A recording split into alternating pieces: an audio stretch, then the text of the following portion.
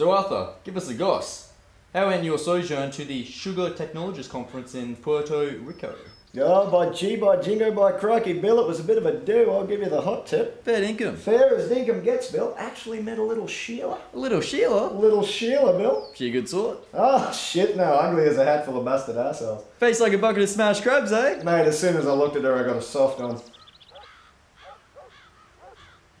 Sergio Ruda? Oh, mate, barely came up for air. I was flat out like a lizard drinking. Because you'd fucking black snakes fest at us if someone held its head. Oh, my earth, but you gotta hold its head. You gotta hold its head. Good on you, Artie. What's her name? Went by Mrs. Raquel Dexter. Anyway, after I got my end away, I started chatting to her about her little cane grub problem. Those bloody cane grubs, Artie, they're buggering up our sugar industry. Oh, my oath they are, Bill, but Raquel may have an idea. Why would she have an idea? Raquel is an entomologist, Bill. Stroot, they'll let Sheilas be entomologists now. Seppos, Bill. I got a couple of roos loose in the top paddock. Anyway, young Raquel says there's a lot to be said for the cane toad's ability to control the cane grub population.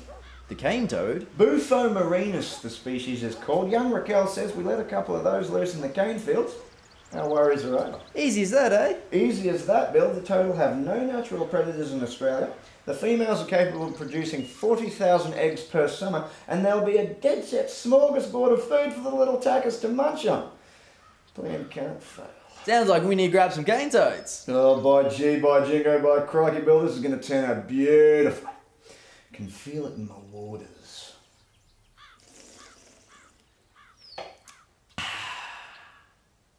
102 cane toads were introduced into Gordon Vale, North Queensland, Australia in 1935 in an effort to control the cane grubs and beetles, which were preying on valuable sugarcane crops. Today, cane toad numbers in Australia have topped 200 million, and they are without peer in their damage to the native ecosystem due to their poisonous venom, proficiency at spreading disease, and tendency to eat anything smaller than themselves, except, of course, for the cane grub and beetle. In the annals of biological control measures, it is difficult to find a more eloquent and perfect disaster.